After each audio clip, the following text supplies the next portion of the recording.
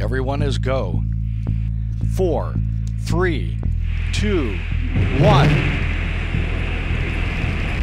And liftoff of OSIRIS-REX, its 7-year mission to boldly go to the asteroid Bennu and back. Brakes look good. Hard to need pump speed.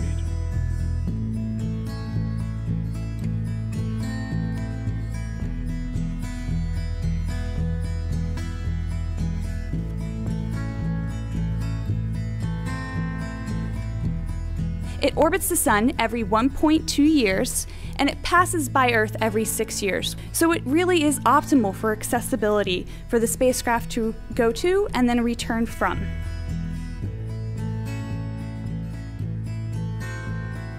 You know, the optimist would say a 99.9% chance of not hitting the Earth, and that if those events were to occur, they would be at least 150 years in the future.